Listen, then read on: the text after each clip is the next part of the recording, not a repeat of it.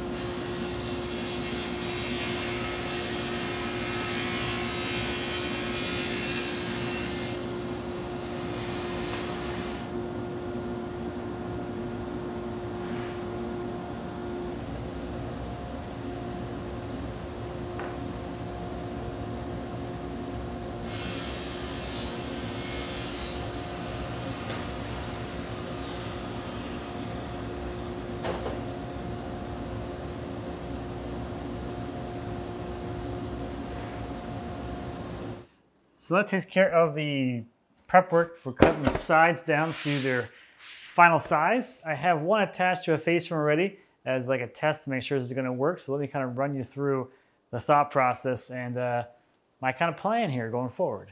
So I've used a domino to attach the panel, or at least to align the panel, and then I'll use a few pocket screws in here to actually secure the panel to the face frame. But the face frame on the back side here just receives some dominoes, and that's going to receive the whole side panel. One thing that I was thinking about when I was kind of thinking about how I was going to do this is for the alignment of the actual plywood sides on the face frame. So you can see my side panel is like flush with the inside edge here of the face frame. And what that's going to do for me is when I go to install my slides, I don't have to worry about trying to block out the side panels for the slides to get them in line with the drawer opening.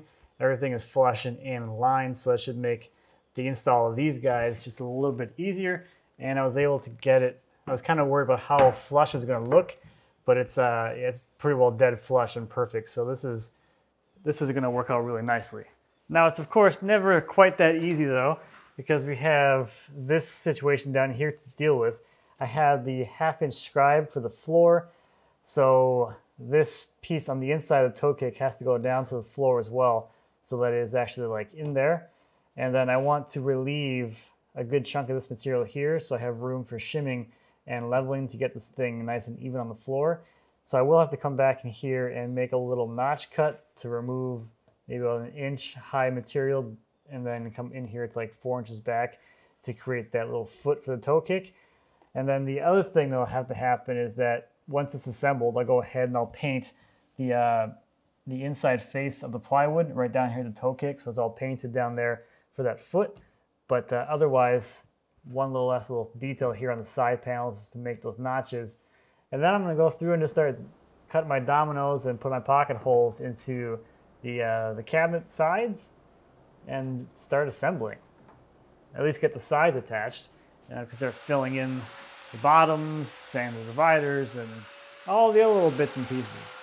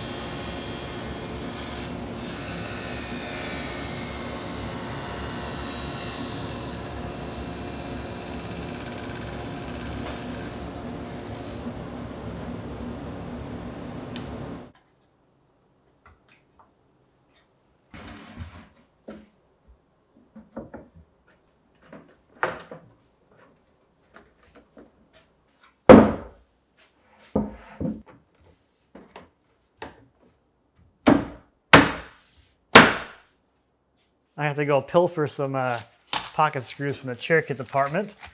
And I guess now this pocket hole is on here, I think. That gets tight. That's nice.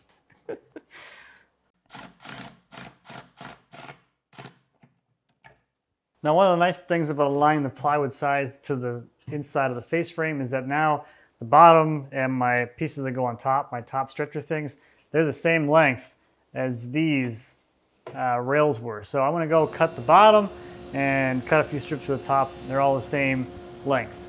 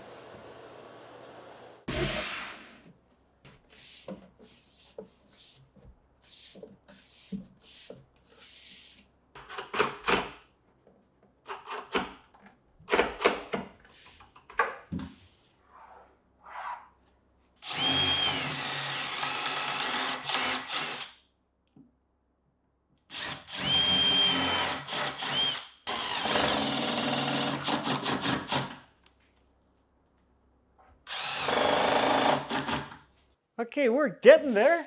It's looking like a box. I need this divider next, so let's go cut and install that.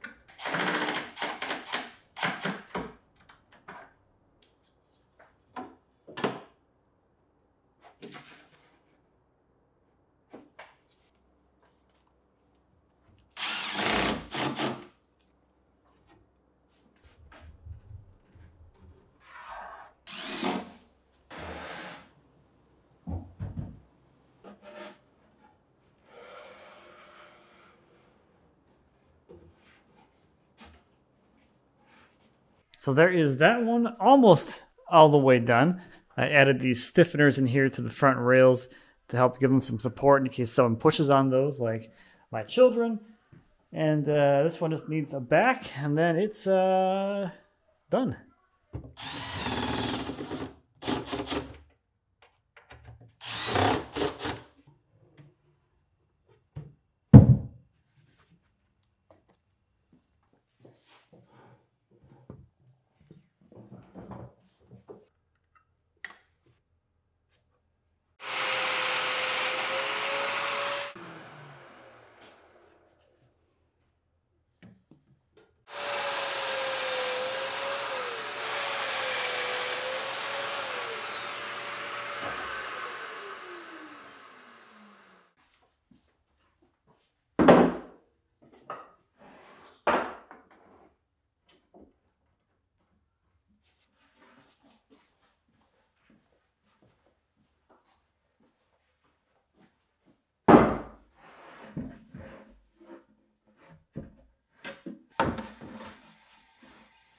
This looks honestly really good.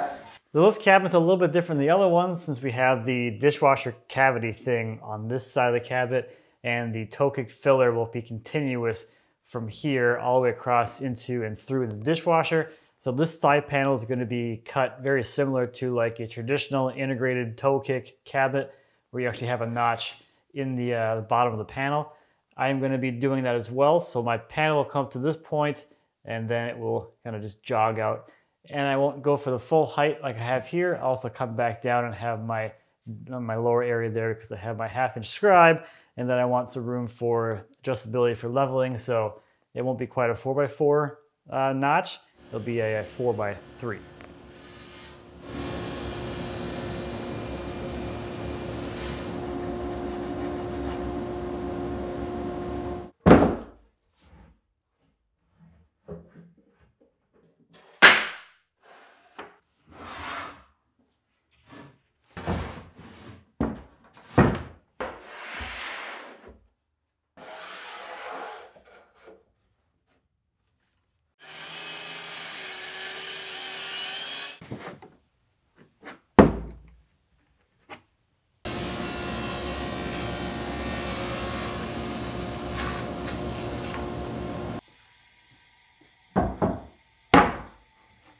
So now I'm on to the corner unit, which is going to be a little bit different than the other ones because this side panel doesn't go right here on the stile. It actually goes somewhere over here.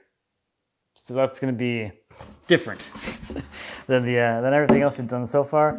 So I think the way I'm going to approach this is I'm going to install the bottom first, so I have it set to like the final length, and then I can attach the side to the bottom and those top stretchers and do it that way. I don't know. We'll see if that's the way to do it or not. I have no idea.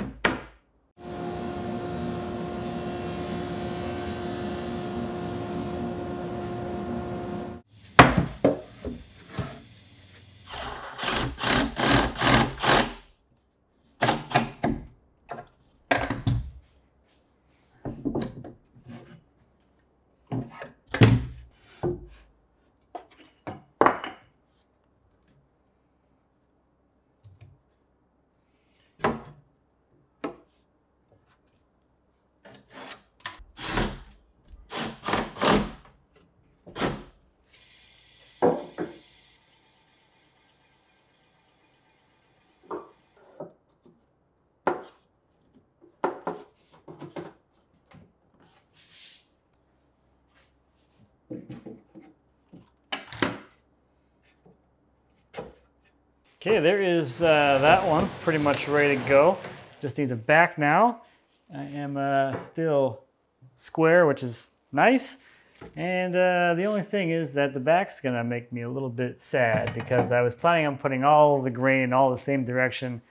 And this thing is 50 something, 51 1/4 wide. So I can't put a piece of, it's a sheet on here with the grain run vertical. I'm gonna have to lay it on its side.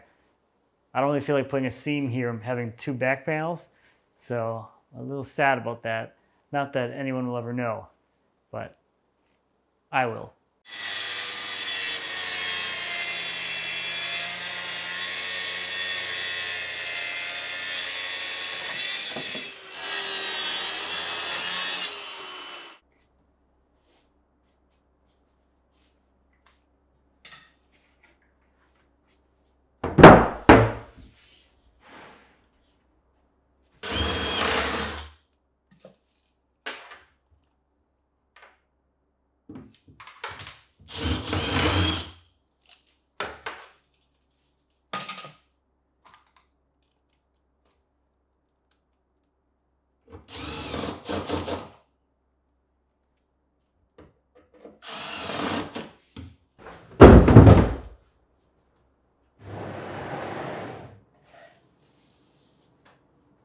So there's this one, a little bit of a weirder one since the other cabinets kind of come right into here.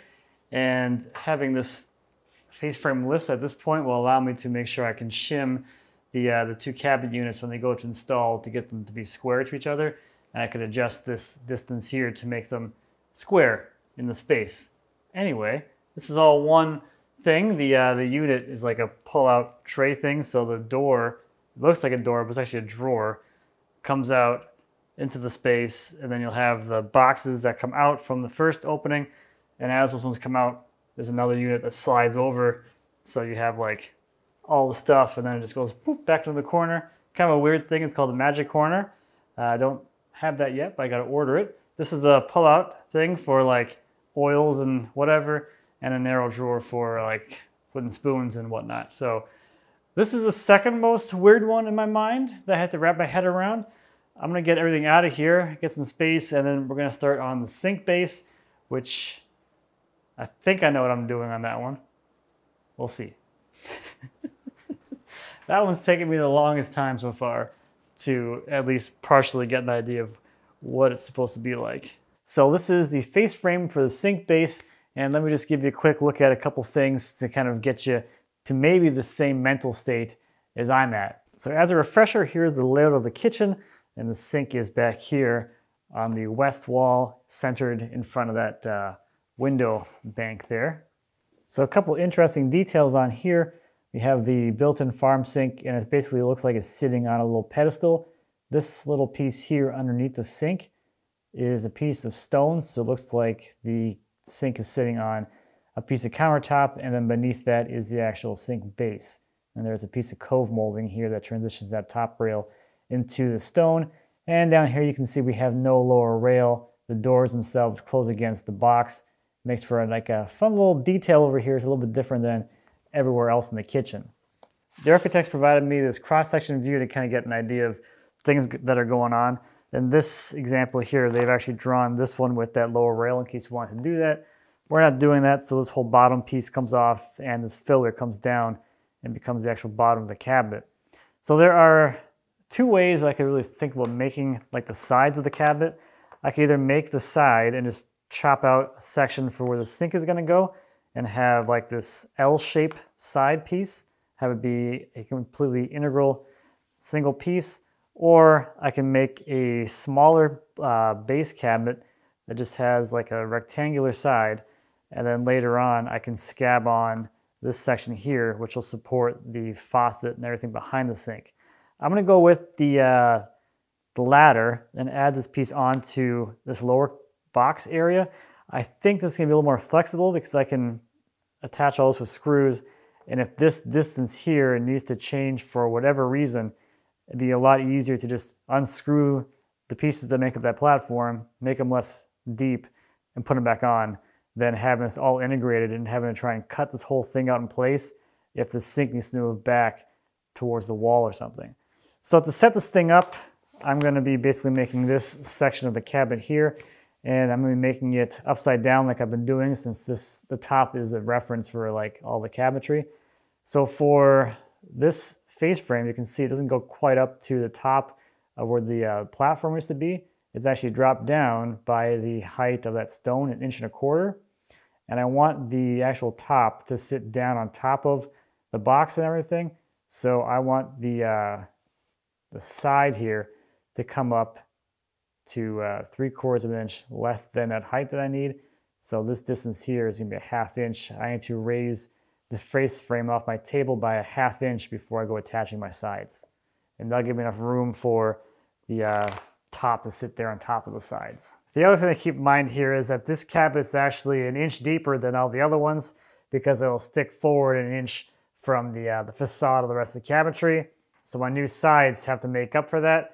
I've also gone ahead and made a thicker face frame. This is made of 1 3/16 wide stock, so that when my cabinets come in, there'll be something like that, and I'll be able to completely hide the plywood side and not have to worry about that plywood being exposed.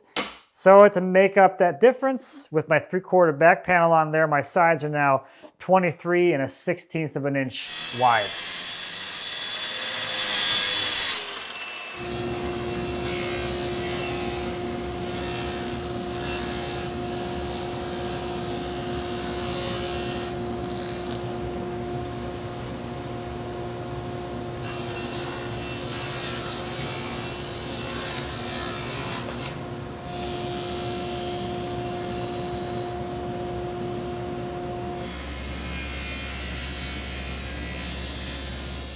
Now, one difference with this cabinet is how the plywood is going to be attached.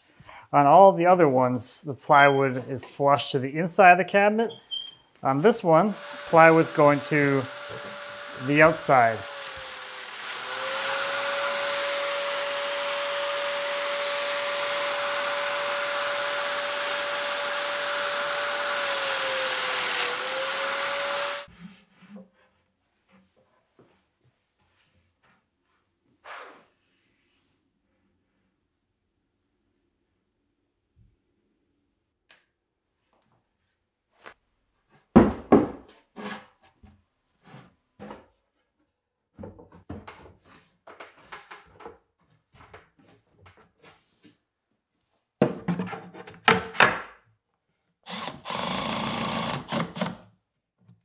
So now I'm on to installing this bottom panel, and this brings me to another detail. This small cabinet has the most things going on, and that is underneath this cabinet is going to be this thingy. This is a toe kick heater.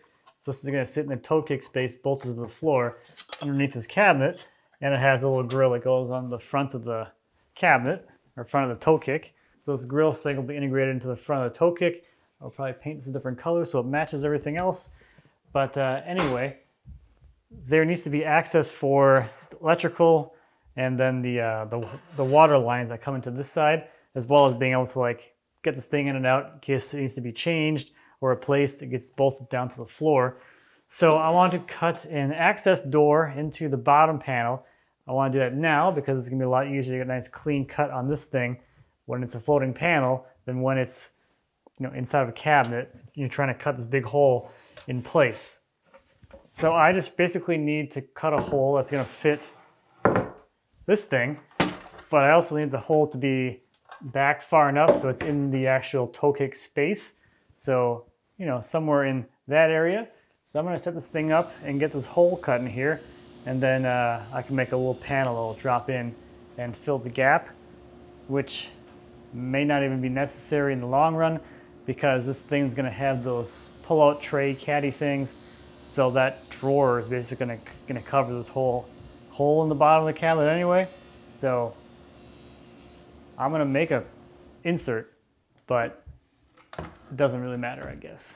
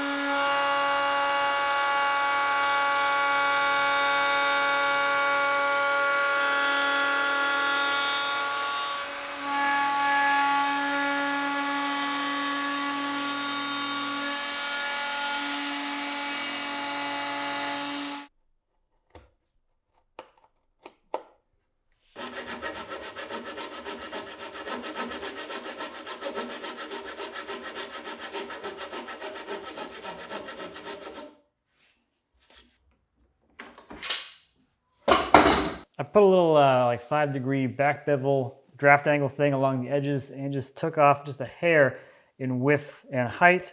And there's the kind of final result. It just kind of drops right in there. Looks pretty darn nice. I'm happy with that. It's way better than this detail needs to be. I'm not sure what I'm going to do yet as far as like removing this, like some finger holes, or just like if I have to move in the future, just grab some screws and pull it out. I don't know.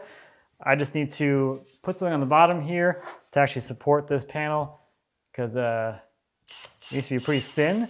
There's not a whole lot of clearance space between the toe kick heater and the bottom of this thing. So I'm just going to grab some washers, I think, and screw those to the other side. That should give me enough clearance to fit that heater in there, and it'll support this panel, which will support nothing because there'll be absolutely no weight on this thing ever. It's just a little access panel.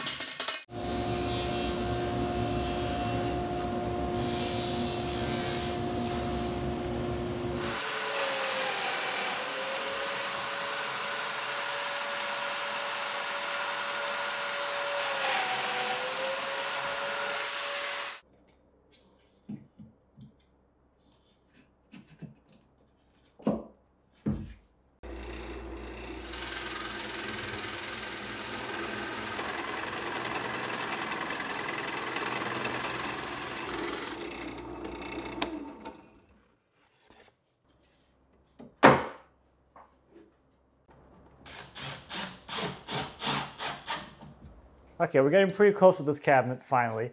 One little thing I need to fix that I didn't really think about at the time is that this access needs to be a lot bigger because this faucet gets installed from beneath, so at least enough room to like get up in here and get the nut onto this thing, because the sink's going to be in place and the countertop's going to be in place before the faucet gets installed.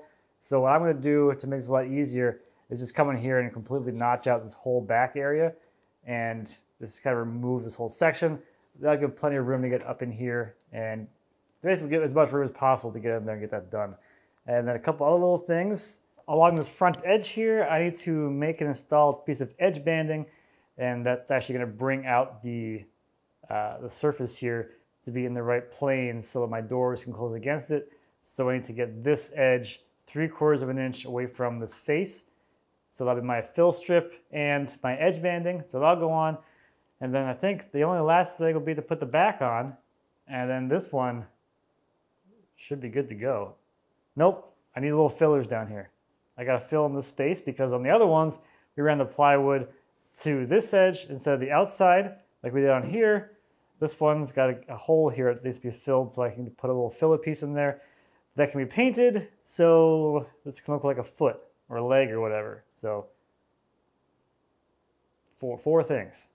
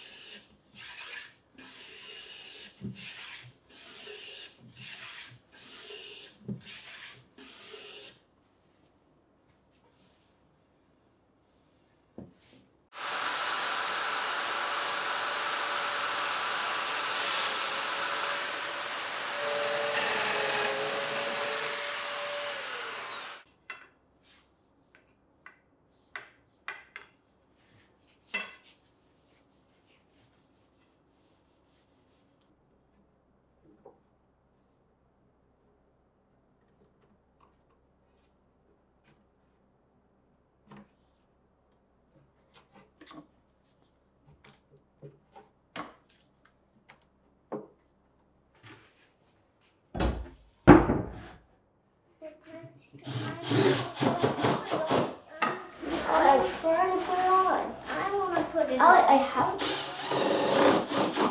You put it on your nose.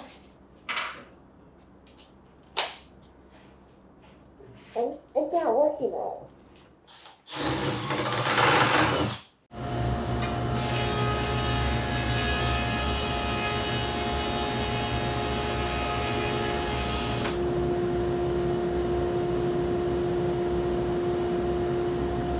Okay, there it is.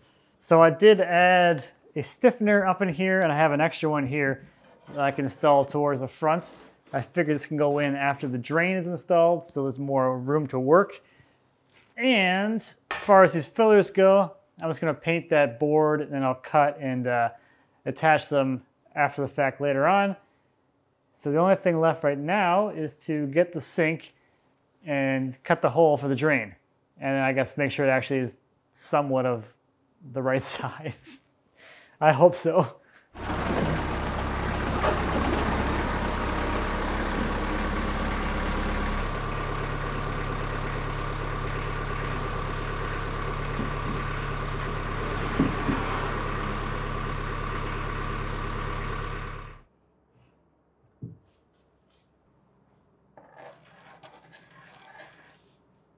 So I got a little bit of a mock-up going on here. I got this little piece of wood which is representative of the little strip of countertop which will be under there to create that illusion that the sink is sitting on a ledge.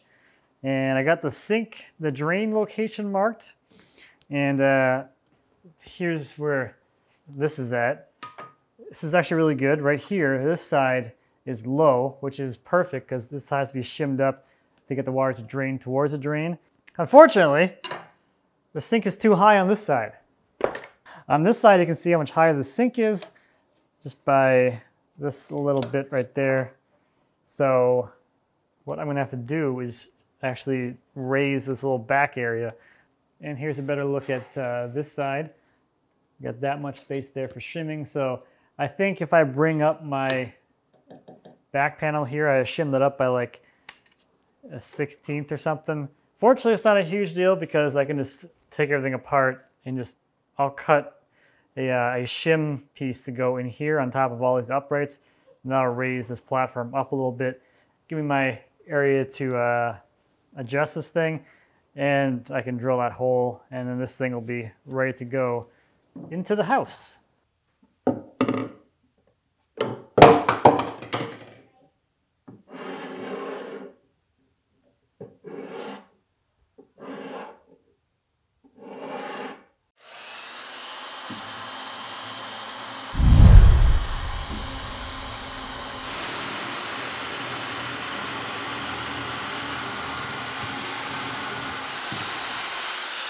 So that sink base is all fixed up and looking better now. So I'm gonna head out and just paint the little foot area of the other cabinets that are exposed now. And that'll be it for those ones, and they can go into the house.